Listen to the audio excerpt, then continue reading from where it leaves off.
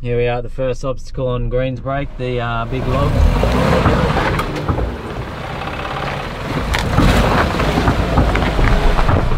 I don't like the angles in this thing.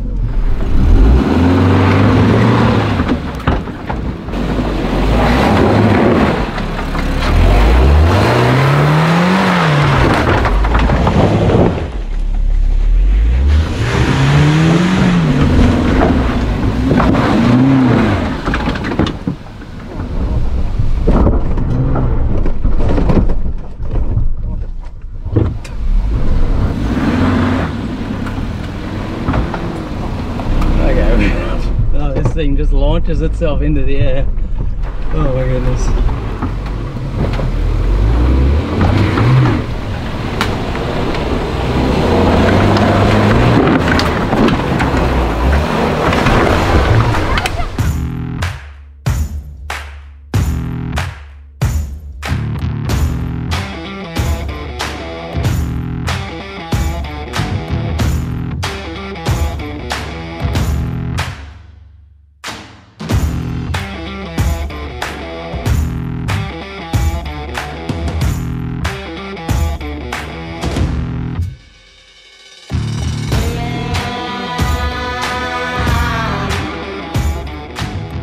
Something a little bit different going on. I'm standing in front of a new car, not the usual Nissan Navara. We've got one of the brand new 2020 Suzuki Jimnys with us today. Today's video we're going to do a little bit of a walkthrough of this thing and some first impressions and thoughts on it after I've just spent a few days putting it through its paces out the Wattigans. We've certainly taken it through some proper tracks out here. First thing being, why do I have this thing? Did I buy it? Do I own it? No, I don't own it. Lancaster Motor Group, who is a car dealership, and they're also a four-wheel drive shop. So they've got a big Ironman dealer there. They also have an ARB shop there as well attached to them. They built this thing and they said, I want to take it out for the weekend and test it and see what I think of it. So I said, sure, I'd love to. It's only a brand new car. They did it up all there themselves, so they sort of do all your, you know, you can buy new cars off them there. They're a big car dealership, and then they've got couple of four-wheel drive shops there, so you know they can do up your four-wheel drives, buy a car there, do it up, or take your four-wheel drive to them. So they've done this thing up, done quite a good job of it. Now I don't know a massive amount about the specs of this car, but it is a, so as I said before, it's a 2020 model. It's only brand new car. It's only got less than 1,000 Ks on it. I've already given it a fair beating out the bush. Now this one is a 5-speed manual. They also come in a 4-speed auto. It is a 1.5 litre, I think, or 1.4, 1.5 litre petrol. They are solid axle, front and rear, making them quite tough and capable off-road, and it is coil springs all round. Let's have a quick walk through of the mods I've done to this thing. I'm just going off what I can see. So you got a 9-man bull bar up the front. I actually quite like the design of this bull bar. It's quite a sleek design. They've got a Ironman winch in there, 9,500 pound with synthetic rope. And as I said, it's done it by Ironman, so a lot of the stuff is Ironman stuff. They got the Ironman spotties here. They're the 7-inch LED spotlights and a little LED light bar under there too. There is a little bit of wind today. I tried to find the best spot I could out of the wind, but it's been a little bit tricky, so I'm sorry if there is a little bit of wind noise over the microphone. It's quite a breeze. I'm sort of trying to talk in between the gusts of wind. Underneath here, they've put a couple of Ironman recovery points there, and you got a little front bash plate there as well, which would be your radiator bash plate. And then tyres on this thing, they got a set of Falcon mud tyres. They are, what were they? They were 30. They were 30 by 9.5 on a 15-inch rim. So that's a 30, basically a 30-inch tyre and 30-inch high, 9.5 wide. Quite a tough, decent off-road tyre. They got some steel dynamic rims on here, just some your plain 15-inch black steelies. And then the lift is an Ironman lift, so you got your 4 coils and your 4 shocks. It looks like it's the gas strut kit, not the foam kit. No, Dad, they just spelled Falcon wrong. It's not Falcon. Falcon, they just spelled Falcon wrong. And then you got your full spare up on the back, sits up on the back door here. You got a dirty gear and rubbish bag here too. So up on the roof, just got a roof rack up there, which is like one of those mesh ones. Ironman roof rack. I don't actually know if that's steel or alloy. I'm thinking that's a steel one. It's quite a good roof bar. It's got the sides on it there. You can fit a bit up on there. awning, Ironman awning, which should be a 2 meter by 2.5 meter out. It comes out quite a way. You've got a couple little side lights here as well to shine out if you get to camp and you want to see around you and stuff like that. And then up on top we've got another LED light bar up the top there, big strip one across there, so you got plenty of light on this thing. They got a few lights on it. And then for communications, you got a Uniden AT880 UHF. I'm guessing this would be a 3 dBi one or a 3.5. Now inside the car here, which you can see I've already got a little bit muddy. As I said, this car's it's only got 700-800 kilometers on it. So for that, for the antenna at the back, you got just a Uniden handheld radio on the inside here too, and then everything else is pretty standard. So you got like your 4 high 4 low selector here. As I said, it's a manual. You got a nice touch screen here which you can hook your iPhone and that up to. It's actually, this car's small, very small, but there's quite a lot of room in the front, so 2 people can fit very comfortably in the front of this car. Now if we open up the back, so it's only a small car. These are only a short wheelbase car, 2-door car.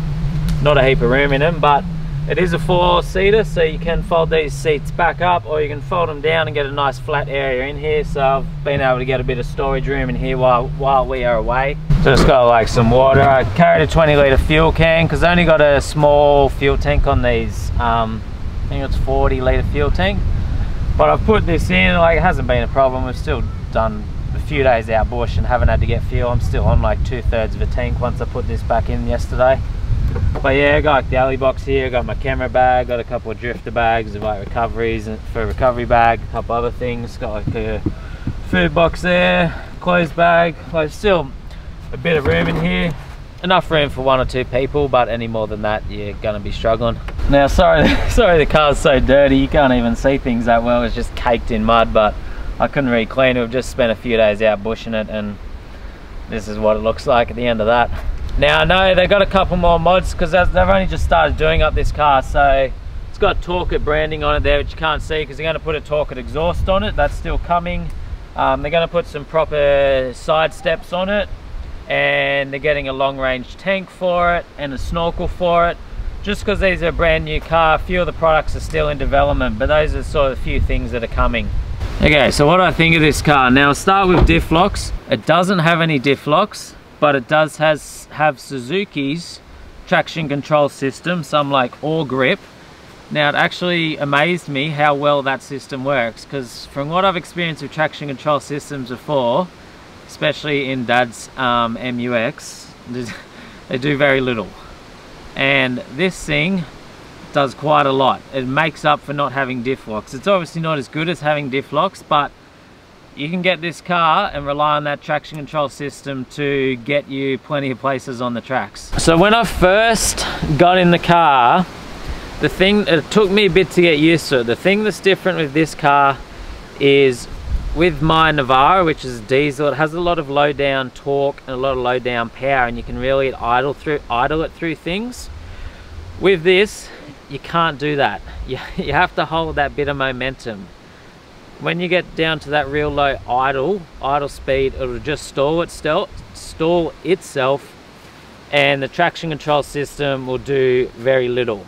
You have to hold that bit of momentum, that bit of speed, to keep that traction control system kick it in, and then it'll just like lift wheels and bounce up over obstacles. It'll do an incredible job. And keep that bit of momentum so you don't stall it. The clutch is quite a bit of getting used to work in this thing. The other thing of this is it's geared quite high, particularly I'm assuming that's a lot to do with these bigger tires. So its first gear low range crawl speed is quite a lot higher than what I'm used to. So that's where that holding that bit of momentum is required as well, because you can't really crawl and idle things. Now that's probably the main sort of things you got to learn to work in this car, is that working that clutch and that low down idle speed, and the fact that you can't crawl things. The other thing in this being a short wheelbase, it is quite rough. So if you're going for a comfortable luxurious car, then this is not the one for you. It is quite rough out on the tracks compared to what I'm used to in a long wheelbase vehicle, but that's to be expected with a short wheelbase one. Apart from those couple of things, this car is amazing, amazing off-road. I had so much fun in it, and its capabilities was incredible on the tracks. Being so small, you can squeeze it through all the tight lines, all the tight places you wouldn't normally be able to. We had Shad with us in his Land Cruiser and Daddy's in his MUX, and this car outdrove both those cars. It was more capable on the tracks than them. As I said before, the traction control system works brilliantly. Like, you can just lift wheels and bounce and kick, and just it'll get you through just about most things. Not quite as good as lockers. Lockers are going to be your next upgrade, but if you buy one of these, you don't need to worry about lockers and all those different things to make it capable. They're capable as is. Being solid axle in the front and rear means it's tough. Like, it just bounces up over obstacle, bounces across things. It doesn't feel like it's gonna break. And because it's so light as well, you're not putting so much stress on everything. In like your ruts and mud and like your rocky hill climbs is where it just goes really well. On your bigger rock steps and that is probably where it struggles slightly more, particularly because you can't crawl them. I won't go on for too long. I just want to do a quick video of what are my initial thoughts on it and the mods I've done to it and things like that. We did some good tracks out here. We did, I can't even think what we did now. We did like CPT 80, Drury Lane, Creek Road, Lemon Tree Road, a few others. We did quite a few good tracks out here this weekend. It's kind of my first time proper four-wheel driving out the Wattigans. So you're looking for like a super fun off-road vehicle for your smaller trips and that, definitely recommend.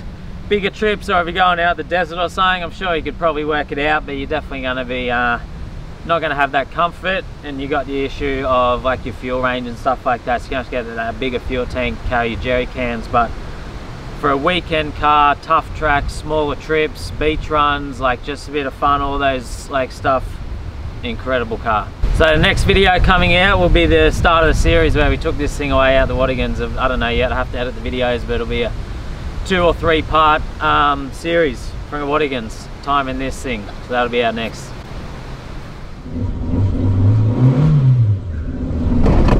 Hold on.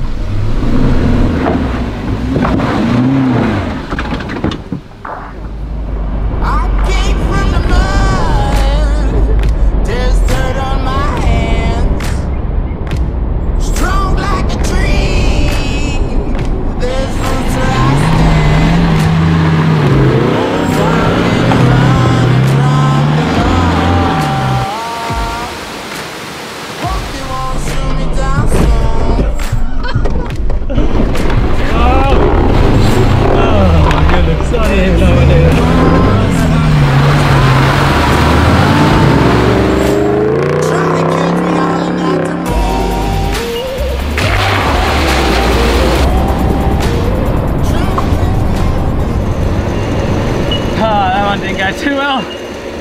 Oh.